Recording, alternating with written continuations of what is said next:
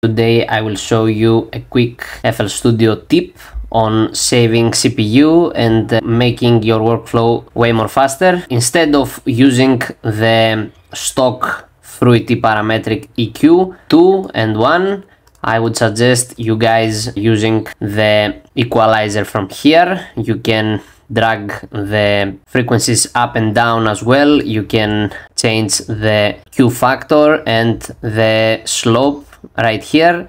This way you will save some CPU. As you can see, I have used that in this production. Let me show you guys. This way it's not a surgical EQ, like you can't really make a lot. You can do the changes, but it's not surgical, but it saves CPU and it is for faster workflow. And then of course you can use the parametric EQs to make more surgical adjustments on the track. This way you save a lot of CPU and you work way faster than putting Fruity parametric EQ 2 or any other plugin in your plugin slots right here.